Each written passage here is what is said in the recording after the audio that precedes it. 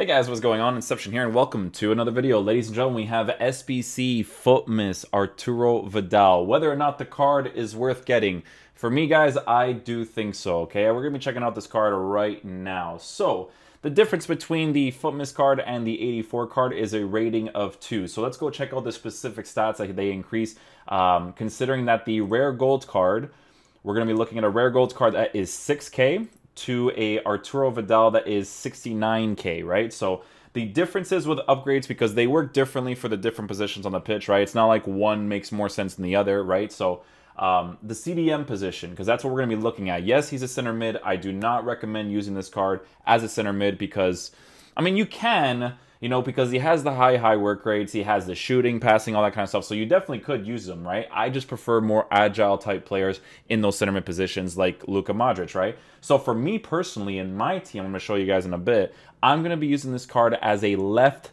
center defensive mid. Why? Because he has the 4-star weak foot. So him and De Jong in the CDM position is going to create a very good balance, right?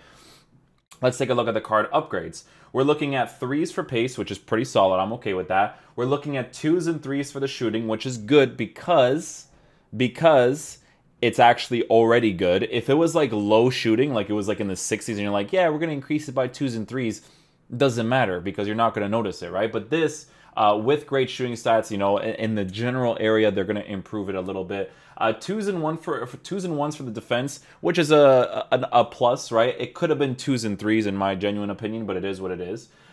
Physical 1s and 2s, and then the dribbling 3s and 4s is also a very big difference on the card, right? We're looking at a +4 for composure, which in my opinion makes a huge difference on the card because you're not, I don't think, well, if you use him as a center mid, you can give him an engine card, right? If you give him an engine card in the center mid position, pretty sure I just went over it. If you give him a center mid position card or chemistry style on his card, his dribbling will be significantly better. With 87 composure, it'll be a very solid card, right? You're increasing his passing, and then his pace is still kind of low, right? So the reason why I would use him as a CDM is because I would give him a nice little shadow card. +15 in the acceleration, +10 in the sprint speed, and then great defensive boost in general, right? So I just want to show you guys what we're going to be lined up with this Vidal card. I personally think it's worth getting because I don't necessarily see him getting an inform card at any point in the future or whatnot. I don't think he's going to get a team of the season either, but is he a very good card in game? Yes, we're looking at someone who is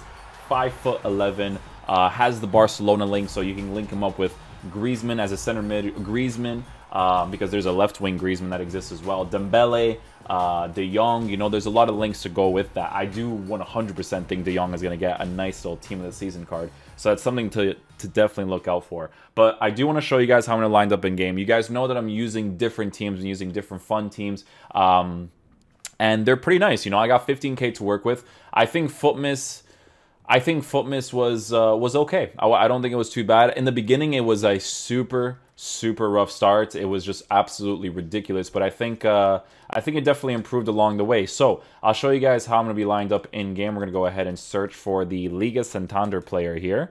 We're going to search for Arturo Vidal. So it's all a matter of giving them the right chemistry styles, but you can tell what they kind of need and don't need in regards to basic chemistry style because it allows you to test out the cards. I'm doing this for the fun concept right here. Nice little Acuna and Bolasi link up on the left side, so not too bad there. But you can see, right, the way that this team is set up right now, I wish Fekir was cheaper, like 60K, because he shouldn't, well, he's 50K even. 200K was ridiculous for that card. Let me just be the first to say it was 200K, Jesus. 50 would be nice. I would have done the card for 50, but it is what it is. Arturo Vidal will be playing in that position. Nice little links with Barcelona, like I said, right? The way that we will be lined up in game is going to be like this. So Arturo Vidal will be playing in the left center defensive mid position. De Jong with that 3-star weak foot on the right side. The medium-high work rates is going to play on the right side. Bolasi to the right, Griezmann up top as a striker, Dembele to the left. It's a very fun concept of a team, right? So I recommend you guys getting this. There's a nice little balance between the CDM area now because one person is high work rates. But The most important thing is that the other person is medium-high work rates, right? So there's a very, very good balance there within the team. So this is the team. This is how we're going to be lined up in game. I'm going to go ahead and try out Vidal on the basic chemistry style, and then at some point in the future, I will give him a shadow card so that he can play to his best potential. By the way, guys, this card right here, I really hope Sevilla does well in the Europa League because he's so much fun to use. Even if he doesn't get an upgrade, I genuinely don't care. He is incredible in this game. But we're going to go into a match right now and see how Arturo Vidal plays.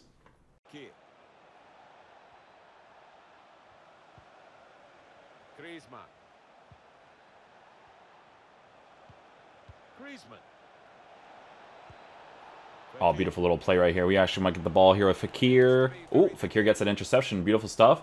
Arturo Vidal's involved in the play. Griezmann, get him on his left foot. He's going to think I'm going to get it. Guess... Oh! See, you wanna get that small little angle. You never know what type of finesse shot he's going to do, whether it's going to be a power finesse or kind of like a flimsy one, what he does there. But it's working out so far. Oh, Bolasie. Oh. Vidal and De Jong's positioning I do like. I think it creates a very good balance between those two where they have the medium-high. Just makes more sense the way that it's set up now. Acuna at that left-back position on 7 chemistry is playing brilliantly.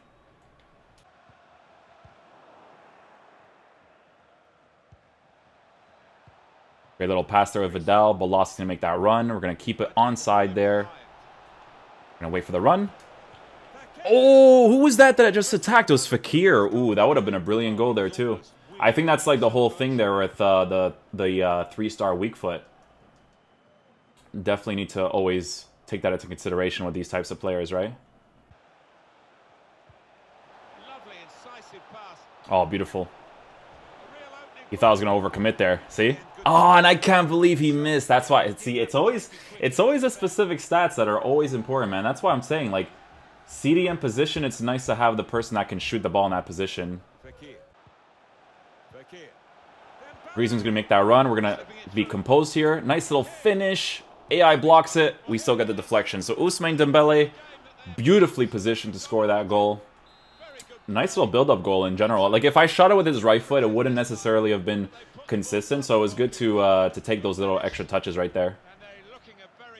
So far, I do like that Vidal's off-the-ball movement with De Jong. It just creates a beautiful, beautiful balance. And I think that with a shadow card, he'll just be significantly better. So far, that's the whole thing with the CDMs, right? Is I think that's what people should be looking for, is the little link-up play between him and De Jong, whether it's worth it in the general CDM position, right? Because I think that that's always the most important thing when it comes to CDMs in general.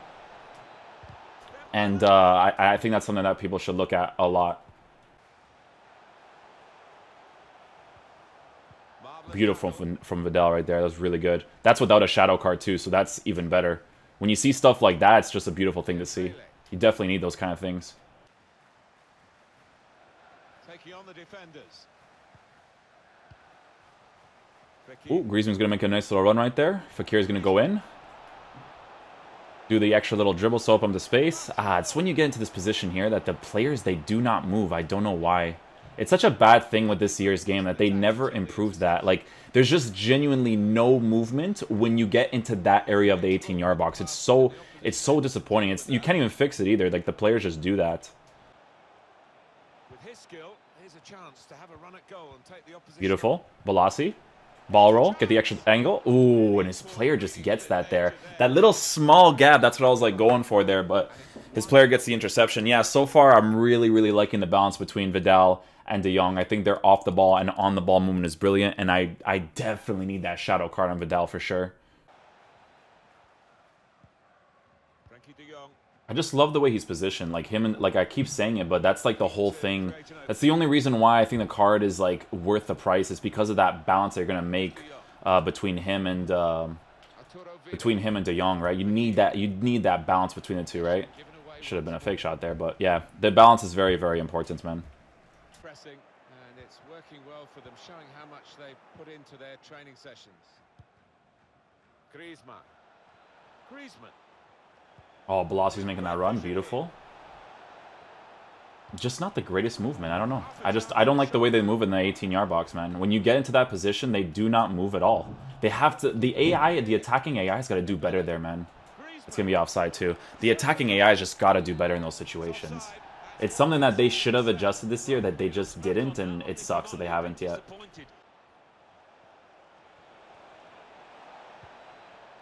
Here's the chance to get in the cross. Here's the Young. Yannick Bolasie. Semedo. Possession is the name of the game for this team. Fekir. Oh, Bolasie on his weak foot. There it is. Last minute goal with Bolasie. Nice little fake shot. I love this card, man. I really do. I love this card on his 4-star weak foot. With a sniper chemistry style, man, he's absolutely brilliant. But guys, I'm telling you, man, there's such a perfect balance right now. It's not even it's not perfect, but it's because perfect is up there, you know. But there's such a good balance between my two CDMs now that the card was worth getting, man. I just need to give him a shadow card to give him that pace boost. That's the biggest thing I definitely need on the card. Or even if I were to give him like an engine so that he can move better on the ball, because his defending stats and his physical stats are already good, that, you know, a little bit of a pace upgrade with better dribbling and better passing wouldn't necessarily hurt anybody either. But I just feel like shadow, for me to be able to push up and come back, would definitely be worth it. But I really enjoy using the card. It's definitely worth it. I do recommend it. We're going to be checking out some chemistry styles just here in a second. So as you guys can see here, right, the pace boost, man, the pace boost is such a big thing, right? Giving him that little pace boost is just super, super helpful. More defensive stats, more pace. But it's also like, if you give him an engine, right, like, think about this. Yes, you're not getting the pace boost. You're not. And the pace boost is very nice. But with an engine, you're increasing his dribbling, so on the ball he'll be better. He already has defending stats. He already has physical stats. Pace being increased by 5, it could be better. You know, tracking back, I think, is a very, very important thing in FIFA. But, you know, if you want to improve his general movement on the ball, an engine would be very, very nice to give him. It's just that I don't necessarily think I need his dribbling to be better. I more want the pace. You know, I want the pace on that card. I think it's very important for my CDMs to have it. But yeah, I have no regrets doing the card. You know, it fits my team perfectly. Acuna is a really fun-oriented left back that you get. Even on 7 chemistry, this guy is really, really fun to use there because he can dribble fast, he can pass, he can shoot, and it's just, it's very fun to use his team. Fekir and Griezmann would have to be replaced because, you know, that weak foot definitely can be annoying at times in the attacking areas, but I really, really enjoyed using the card. I do recommend doing it, guys, personally, and especially because of the links that you can get with him. So that's pretty much it for the review, guys. Thank you guys so much for watching. Before we end the video, guys, happy holidays. I hope you guys have a fantastic one. I don't know what the heck I'm going to upload for tomorrow because it really depends on if anything is done. And if it's not, we'll just have like a regular discussion on how Futmas went and all that fun stuff. So thank you guys so much for watching. I'll catch you guys in the next video. Peace out, dudes. Love you guys.